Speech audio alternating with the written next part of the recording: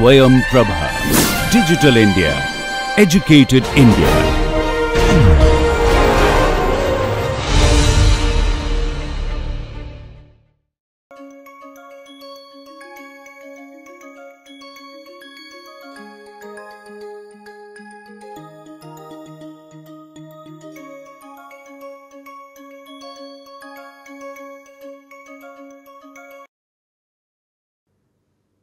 After doing a discovery-based proteomics experiment, let us assume you have identified a protein of interest for which you do not know what is the possible role of that protein. You want to characterize that protein in much more detail. So, a possible way of doing that experiment could be you can do immunoprecipitation and identify that this protein of interest interacts with which other proteins. So, protein interaction networks could at least tell you the possible role that that protein may have. In this light, immunoprecipitation followed by mass spectrometry have become a very powerful technique to do the protein interaction analysis. In today's lecture, we will have a demonstration by a research scholar who will show you how to perform immunoprecipitation mass spectrometry based experiment.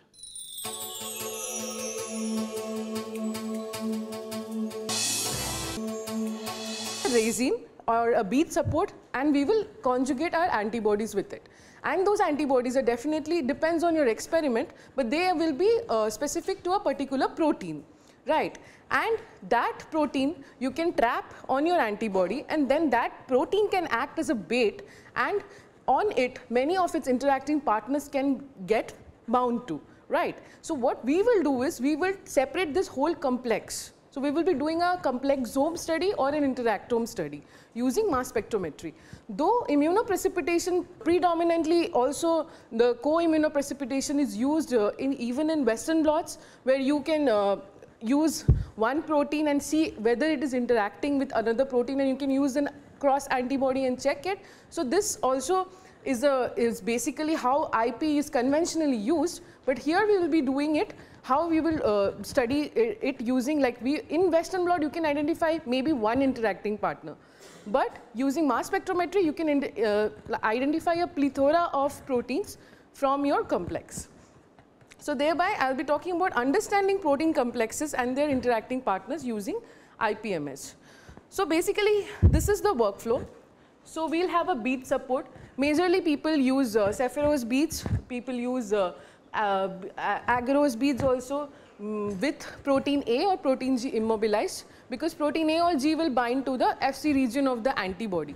So you will conjugate your antibody and then you will incubate this. So in the protocol you will incubate your bead antibody conjugate for overnight, so that from your lysate you can trap the protein of interest.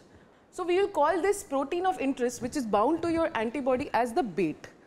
And then this bait will actually help you trap all the proteins, the interacting partners of this protein.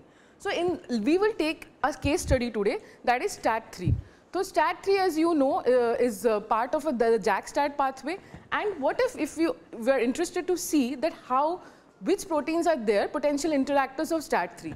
So we will take an anti-STAT antibody and we will conjugate it with the bead, and then STAT3 will, let's assume that this yellow dot is STAT3. So STAT3 will bind to the antibody, and then all the interacting partners of STAT3 we are expecting that it will come and bind to STAT3. And then what we can do, so this is only one of the ways that you can do IP. There are many ways to do it. So people also directly use the antibody on the lysate and then they trap the complex. So that can also be done. So there are modifications of it. But in this case, we will have the whole complexome like this, and then we can run a simple SDS page. We can excise the bands and do an in-gel digestion and give it to the mass spectrometry analysis. So what will happen? You can exactly know which molecular regions you are looking at, and you can go back to the database. You can see at your identified proteins on the mass spec, and you can know how relevant are your hits, whether at all they are interacting partners of STAT3. But at least, rather than doing a global proteomics like many of you are familiar with, wherein you are identifying everything, at least now you have just the way you can enrich your PTM, you can enrich your sample to look at a particular complex. Right? So this is the overall methodology. There is an alternate way to do it. You can use this complex and use a buffer, like something that has high pH, like a glycine buffer. What it will do, this interaction will break. The bead and the antibody interaction will break off, and then you can do an in-solution digestion, and that you can subject to mass spectrometry analysis. So overall, this is the simple workflow of IPMS. So protocol in brief, what we do is, first of all, we will use the bead slurry and we will decant off the buffer. So then the antibody mixture is incubated at 4 degrees for 1 to 4 hours. So this is to ensure that the antibody is properly bound to the bead, because that is very important. That is what will pull. So you are sort of doing a pull down assay. We can also say that, right? And then you will centrifuge to get rid of any like things that are not bound. So unbound things will be, we'll get rid of it. And then you will wash the mixture using IP wash buffer. So basically it's Tris, NaCl and all those buffers that will keep your protein intact. And then, but at any point you must remember that for this to be successful, you should not disrupt the interaction. So all your steps you need to be very gentle. You should not use something like a very harsh chemical like urea or anything that can denature your protein or even disrupt your interaction. So that's something that you should keep in mind. And then this lysate bead antibody conjugate, this mixture you can keep for with a rotary gentle agitation at 4 degrees for overnight binding. So now again it depends on your experiment. You can plan it according, if you know, like if you have already verified the response using a Western blot, you will know how much of it, of the protein of interest is in your sample. So accordingly you can design. If you think that it is too abundant, then maybe you might not go for an overnight incubation. So these things can be optimized. So further the next day, so basically IP takes like a consecutive 3 days. So you can use like a couple of days to get this done. So then in the next day you will again wash it. So again you are washing so as to not have those things that are just weakly bound or maybe as a carryover. You just want to be sure that you are identifying only the complex of your interest. And then you will remove it, you will do an elution. So again this step is optional. You can directly load the whole thing in the gel. So whatever it is, it will come up. And also you can use the whole complex and do an in-solution digestion after the elution step. So applications of IPMS. So IPMS is very widely, is being used now because conventional IP methods have also led to understanding of interactions, protein-protein interactions. So integrating with mass spectrometry just takes it to another level, because now you can do functional assays using mass spec as well. And there are many people who do targeted validation of proteins, peptides using targeted proteomics. For them as well, their traditional biologists often raises a question that have you monitored the, have you done a Western blot, have you done an ELISA? So for them to, if you have someone who wants to address both these crowds, you can definitely use this technique. So one of the preliminary studies that have come up is this by Matthias Ullen group. So they have given a proposal by which you can validate antibodies. So hereby, now onwards, I will be talking about 3 major applications of IPMS. So there are many, but in this scope of lecture. So one of the applications I will be talking about is validation of antibodies using immunocapture technique. So immunocapture is again IPMS, because you are capturing the antibody of your interest followed by a mass spectrometry. Secondly, we will be talking briefly about identifying protein-protein interaction, that is interactomics. This is the demo session that you will be going for. And the third thing is enriching residues that are less in abundance and undergo ion suppression like phosphorylation or even ubiquitin annihilation and many other PTMs. So because of that, it is often very difficult to, even if the post-translational modification is very complex, like a ubiquitin annihilation, it's not easy to identify using a global proteomics approach. So we can also use IPMS for enriching those residues. Like we can enrich the residues we can ubiquitin annihilate the proteins and see which are the residues getting ubiquitin annihilated. We can use a tyrosine specific antibody which can bind to the tyrosine residues, tyrosine phosphorylated residues, and then we can do a mass spectrometry. So thereby there are many things that you can do with this technique. Coming to the first application, so in this proposal for validation of antibodies, Matthias Ullen group, what they have proposed is that immunocapture followed by mass spectrometry is a very nice way to know whether your antibody is specific or not.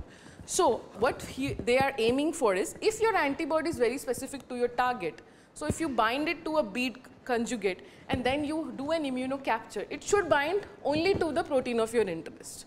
If you do the washing, if you follow the whole IP protocol, what should you get is only your protein of interest and maybe a few interacting partners, right? But so they have devised this statement that is an antibody can be considered specific if the top 3 peptides are derived from the expected target protein. So if you are looking at an antibody, so you have 3 antibodies, say from vendor A, AbCam, CST, Sigma. So you want to know which one works the best for your experiment. So before, probably you're going to do something very, you might use something very expensive, or you have some sample which is very precious. So before you proceed, you might want to check how specific your antibodies. So you can do an immunocapture and you can just see whether the top 3 peptides that are coming up after mass spectrometry are of the protein of your interest, in this case STAT3. So if that is coming, you can be confident that whichever antibody is more specific will give higher number of peptides, or the top hits would be from the protein of interest. So in this way, they have proposed that for validating an antibody, they have proposed a panel of many studies, and one of the studies they have proposed is immunocapture. So the second application is studying protein-protein interaction, or the typical interactomics. So as you can see, for any physiological process that you're studying, be it in plants, humans, cancer, or infectious disease, so you often find out your list of targets does not involve one protein. You always have something else along with it. Maybe a transcriptional factor, maybe a protein, another family of proteins. So it's never in isolation. So exactly this is what we can achieve by doing an interactomic study in it. So we will get to see the PPIs, or protein-protein interactors. So in this way, we can map the whole interactome using IPMS. So in the first slide, I had mentioned that the protein of interest can be used as a bait in which the various interactors will come and bind to the bait. And so you can identify the direct interactor. So if protein A is interacting with protein B, so STAT3's direct interactor, say June or whatever, binds to STAT. So now even you can identify proteins that are bound to B or June or whatever it is. So you are not only identifying the direct interactors, but you are also identifying the indirect interactors. Thereby you can map it and you can form a map of the interactome. Of course, this alone might not be the ultimate experiment, because there are hundreds of other things, that there can be some molecules that are weakly bound, or the washing might not be efficient. So you need to verify whatever interactors you're getting through alternative techniques, but this can definitely give you a big list of proteins which are potential interactors. So the application 3 I spoke about is how to study low abundant residues using IPMS. So again, taking one of the case studies, so in we can enrich our samples in the residue that we are interested to look into. So just the way phosphoproteomic study can be done using TiO2. But you would be aware of the TiO2 technique. It only enriches serine and threonine. You would hardly see any tyrosine residues, because tyrosine residues, A, are very less in the whole proteome, and B, they are very transient in nature. Sometimes they are phosphorylated, sometimes they are not phosphorylated, so it's hard to get. So what you can do is you can take an antibody, you can pull the tyrosine phosphorylated residues, and you can perform an MS to be very confident that you're getting the tyrosine phosphorylated residues. Similarly, in one of the studies, what they did is, so they studied ubiquitinylation using IPMS. So this is the study by Anani et al. So they have done peptide level immunoaffinity enrichment and enhancing the ubiquitinylation site identification on individual proteins. So as you can see, first of all, they have monitored the response or the ubiquitinylation using an anti-ubiquitin protein. So one of the steps before you proceed for IPMS, you should check the response or the number of residues present or the protein of interest using a Western blot. And secondly, you can do a you can do your IP experiment followed by, so you can use the antibody and then the bait protein and then do an IP, and then you can run in the gel, and then you can make fractions of it and directly subject it to mass spectrometry. So in this case what they did is, ubiquitination involves glycine to lysine residues. So the ubiquitin attached to the lysine residues of the substrate protein. So what they have done is they have enriched the sample using this KGG stretch. So they have actually tried to only enrich samples that have that ubiquitination. And then what they have seen is, they have seen even in the mass spectrometry, they can identify the sites in which the ubiquitination, so they can see the stretches of K and G. Thereby, they can be confident that these are they have identified the proteins that are enriched in ubiquitination. So now today's case study, we will be doing a small IP experiment. Of course, the whole stretch of experiments is beyond the scope of this course. But what we will see is, we will see that those small steps wherein you conjugate the bead with the antibody, followed by the centrifugation, and of course the lysate and antibody bead conjugation, how it happens in the live session. So what we will do is, we have split this experiment into 3 stages. So stage 1 is, we have verified the STAT3 is present in the tissue lysate that we are probing with. So presence of STAT3 was verified using the Western blot. And then the protein is present, we can have 2 inferences. Number 1, that we have STAT3 in the sample because it is coming up in the Western blot. And number 2, the antibody is very specific because it has not given multiple bands. So then we have moved on to the IP experiment, wherein we have we have immobilized STAT3, like we have enriched, trapped STAT3 on the antibody, and then we have done the whole IP experiment and we have excised the band and it has been subjected to mass spectrometry. So the stage 3 of the experiment is identification of the proteins, specifically the ones that has been enriched through IP. So we are not taking the whole sample, we are just taking those bands that have come specific and we are subjecting it to mass spectrometry. So you will get a list of proteins and you can then do bioinformatic analysis. So you can do a scoring based on string. You can StringDB, which is an open access software. There are other softwares as well, and you can come up with a score and you can do other experiments to see that how the list of protein you're getting from mass spectrometer, how closely they are the interactors of your interest. And thereby you can form an interactome map. We will demonstrate you this technique in detail as well as provide you the brief protocol how to perform these experiments. So let us have this demonstration session. Hello students. So in continuation with the lecture where we learned the theoretical aspects of IPMS, that is immunoaffinity and immunoprecipitation based pull down followed by mass spectrometry. Today we will see what are the steps in which way we can perform this experiment and how to do that for your biological problem. So first of all, just to brief you a little bit about the steps. So majorly in the immunoprecipitation based mass spectrometry, we will be doing the pull down of protein of whose interacting partners you are interested to look into. So for example, let's say protein, say S100A10. So you want to learn what are the interacting partners of S100A10. So for that, first of all, you need to have an antibody which is specific to S100A10. So for that, we need the antibody of the protein of interest whose interacting partners you will be finding out. So here, first of all, we will take the bead.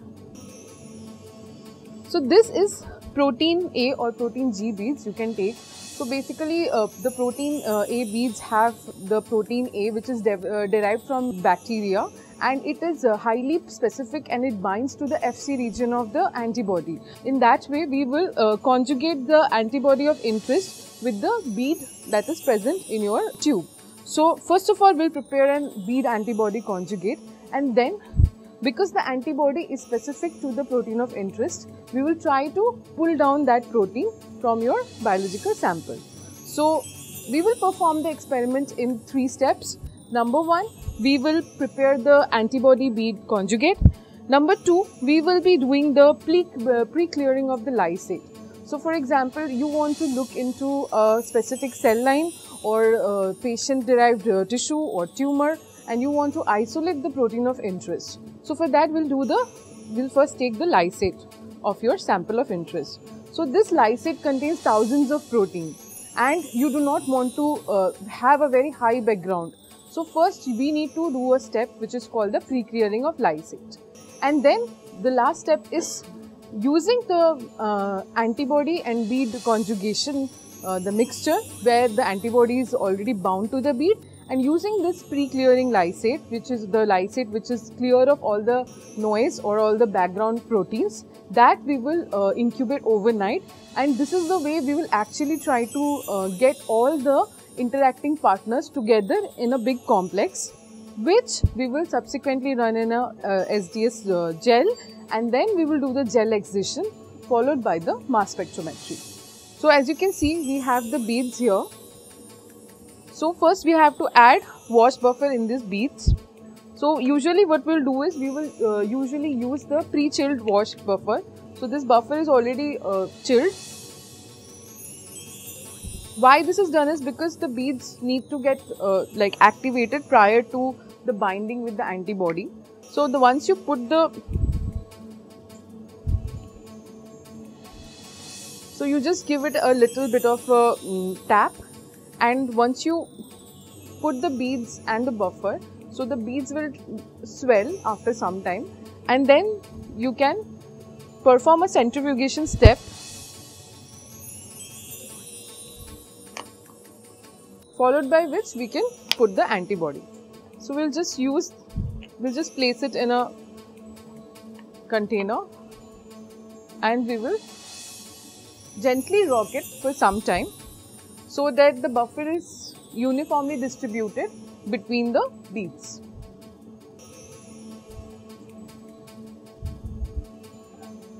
So once it is mixed properly, you can also again do a gentle tap and do an inversion so that there is nothing, like there are no beads that are not in touch with the buffer, and then we can do a centrifugation.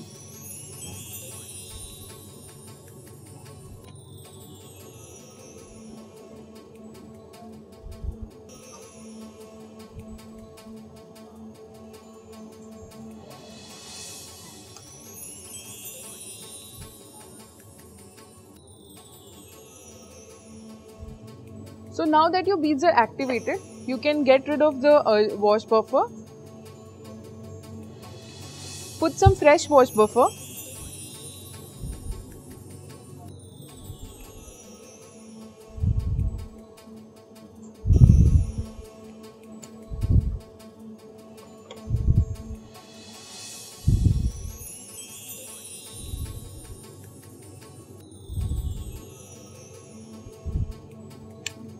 and in this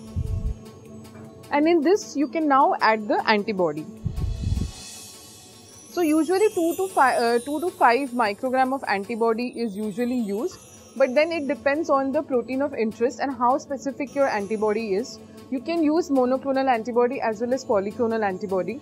So for example, if you are trying to pull down a protein which has many of the family members, like for example if you are pulling down something like annexin, so there are many annexin proteins that are present in the human or mammalian tissues, annexin A1, A6, A2.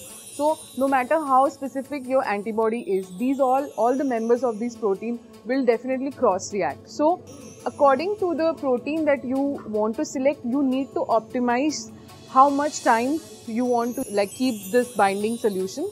So you can go either for an overnight binding at 4 degrees, or you can do a binding for 2 to 4 hours depending on your experiment. So now what we'll do is, we will add the antibody to the activated beads.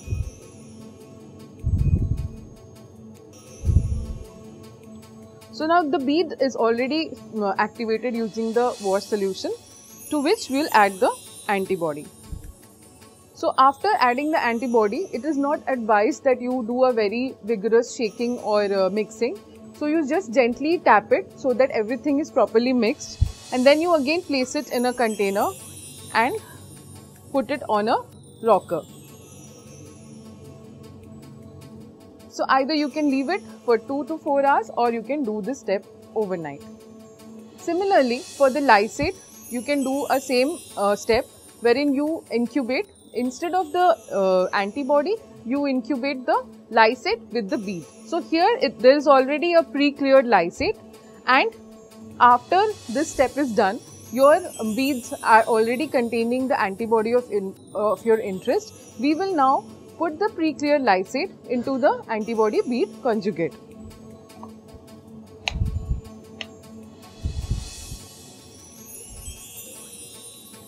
So here the beads have your antibody, and now we will add the pre-cleared lysate.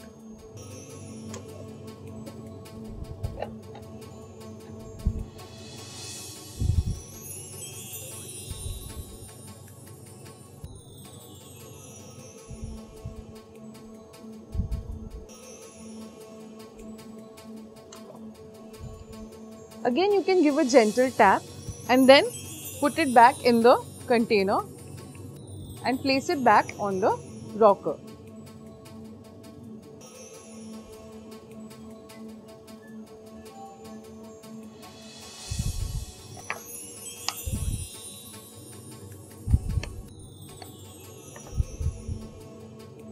After the incubation, you can see that now the beads which are conjugated with the antibody will bind to the protein of your interest from the lysate, from the pre-cleared lysate. So after this, what will happen is you will already have the antibody bound to the protein of your interest, and ideally from the lysate, all other proteins which are interacting with the protein of your interest will stick to it and form a complex. So what we will do is we will discard the flow through, we will spin it, we'll give it a brief spin.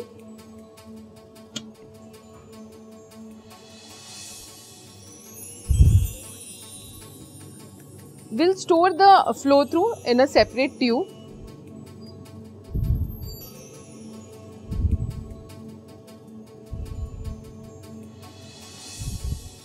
And now we'll perform washing.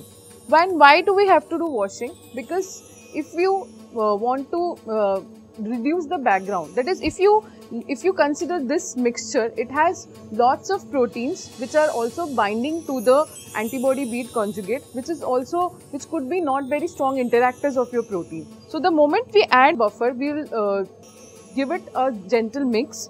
So what will happen is all these loosely bound proteins will get washed away. So you will usually we perform a washing for 2 to 5 times. Again, depending on the protein of your interest and your specificity of the antibody, you can optimize these parameters.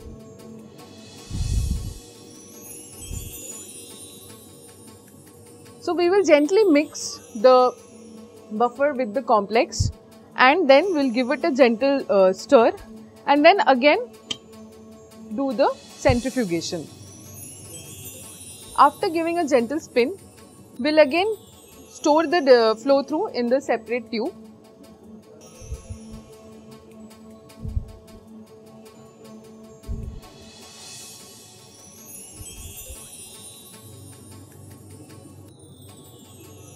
This step will be repeated for 2 to 3 times. You can even go up to 5 times depending on the specificity of your antibody.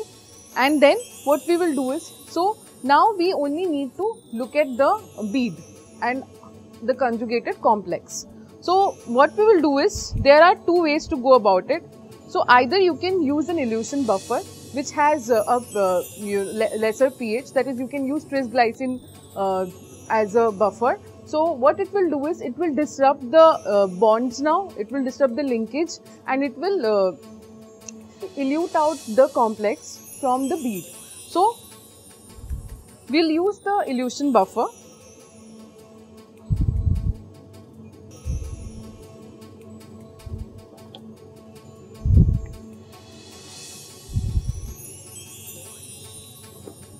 And again give it a gentle tap.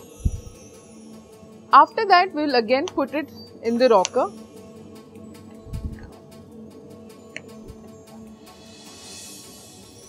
And leave it for few minutes. Make sure this is not too harsh, like you don't do a vigorous mixing or shaking or even in this rotator, because you don't want to lose the interacting partners that have already bound to the protein of your interest.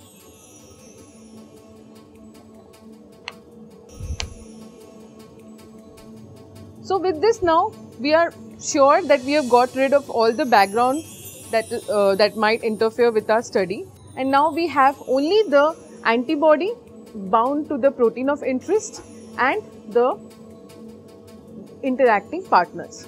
After the elution step, even the bond between the antibody and the proteins of interest starts getting disrupted. So what we'll do is, we will again use a little bit of IP buffer and we'll perform a spin.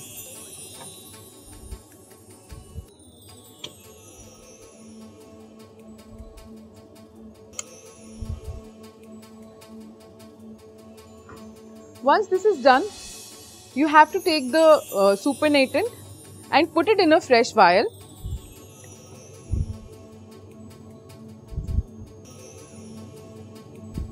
So this supernatant now contains your protein of interest as well as all its interacting partners. So there can be two ways by which you can go for the protein identification. Number one, you can go for the in solution digestion of this elute. Number two, you can perform an in-gel digestion. So here you can see, when you run the protein in a gel, you will get different bands, and now you don't know what is what. So what happens is, various proteins that are present in the mixture will get separated in the SDS. So what we'll do is, we will do the in-gel digestion. So we will cut the gel and we will make small pieces depending on the number of fractions you want to do. For example, I'll cut this lane into 4 pieces. So this, you can see there's a prominent band here. This looks like the protein of interest and probably many of the proteins that have formed a complex with it.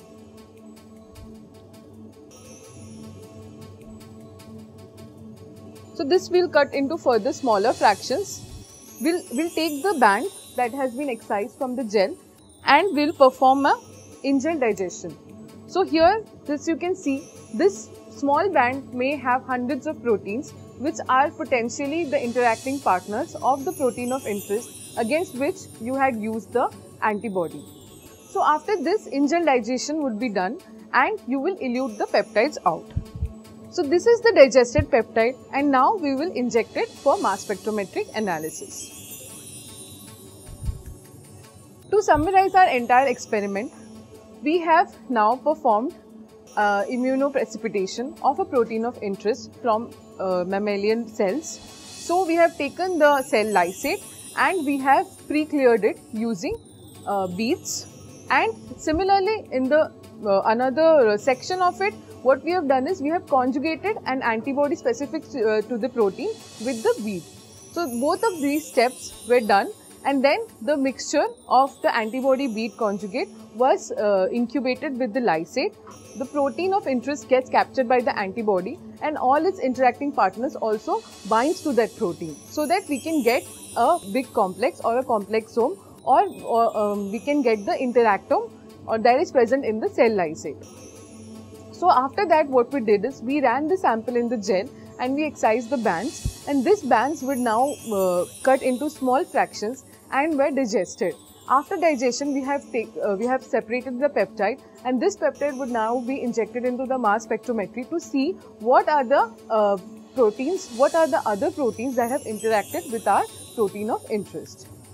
The advantage of coupling a very traditional method like immunoprecipitation with something advanced like mass spectrometry is that you get best of the both worlds. That is, while antibody-based detection can detect even a very low abundant protein, mass spec can help you identify that protein as well as several other proteins which are potentially the interacting partners of the protein of interest. Therefore, IPMS is a very promising approach to look into mechanistic details of how a cell performs, how a signaling cascade performs, and hence it is emerging as a very prominent tool in the interactomics studies.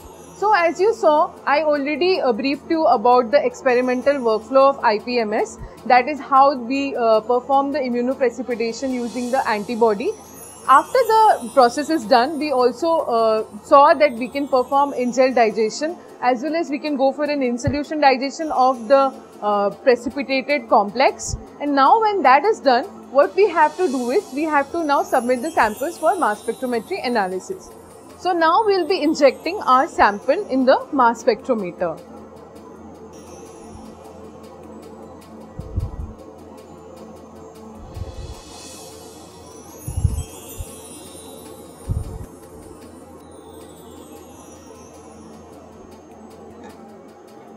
So now the sample will be run using the LC gradients and the mass spectrometer, and we will be possibly able to identify the interacting partners of our protein of interest against which the antibody was used.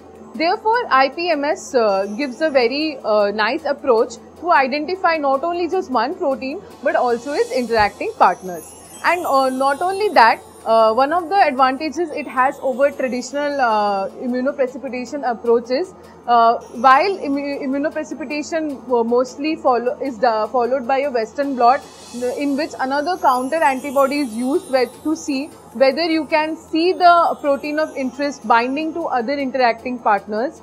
There are issues related to antibody specificity and cross-reactivity.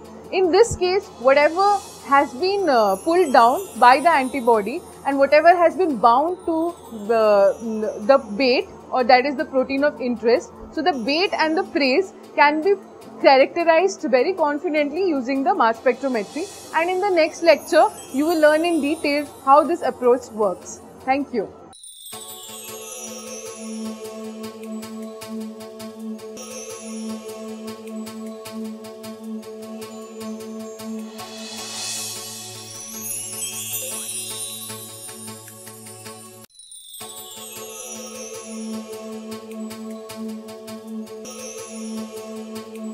Hope now you are all familiar with the entire workflow of immunoprecipitation followed by mass spectrometry based experiment.